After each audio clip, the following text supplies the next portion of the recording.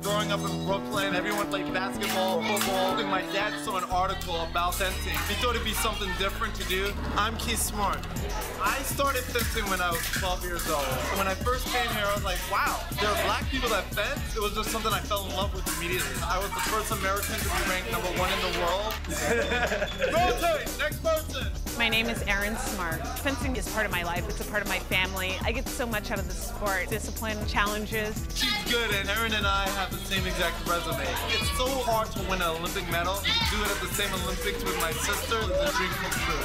I'm eager to give back my experiences and my knowledge on the sport to the next generation. I see myself in this younger generation. I give back because I love to see these kids excel and reach their goals.